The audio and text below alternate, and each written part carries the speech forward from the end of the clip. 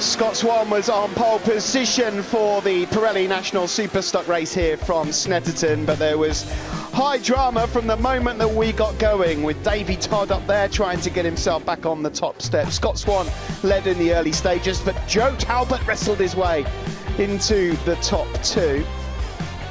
There was a bit of a moment involving Talbot and Scott Swan on the approach to turn two, but both managed to stay on board whilst Davey Todd was an onlooker.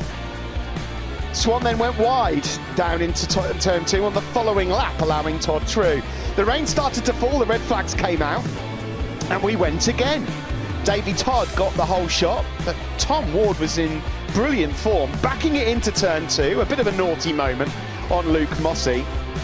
And then Joe Talbot went through on Davey Todd to lead, a 5-lap dash, and it was an absolute thriller.